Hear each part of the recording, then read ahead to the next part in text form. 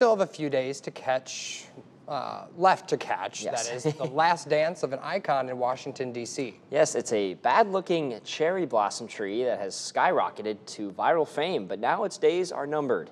Here's ABC's Danny New with more. I don't care. We'll decorate it, and it'll be just right for our play. The Charlie Brown Christmas tree may be forever, but sadly, this will be the last bloom of a beloved cherry blossom named Stumpy, often referred to as the Charlie Brown Christmas tree of D.C.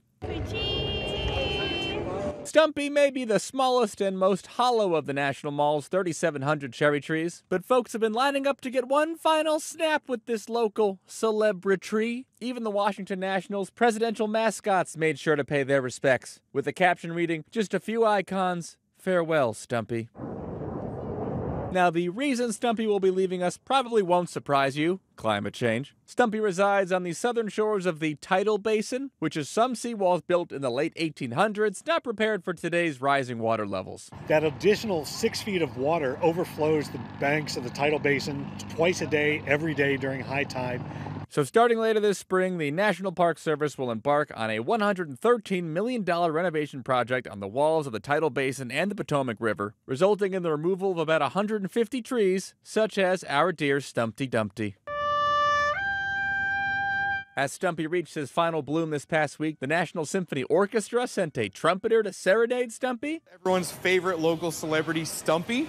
The Lego Discovery Center in Virginia built a tribute, which is probably the only cherry tree that's smaller than Stumpy. And as you may have noticed earlier, there's even an upcoming 5K that features a Stumpy mascot. Oh, nice. Oh, I collected it. And while Stumpy will soon be removed, his clippings will actually be sent off to have genetic matches created. Then, little Stumpy clones will be planted all over the surrounding parks, ensuring his small but mighty presence is still felt every spring, kinda.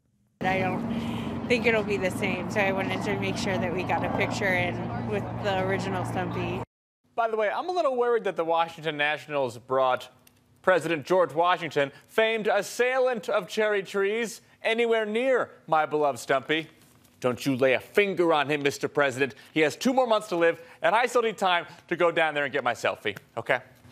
In New York, for ABC News, I'm Danny New.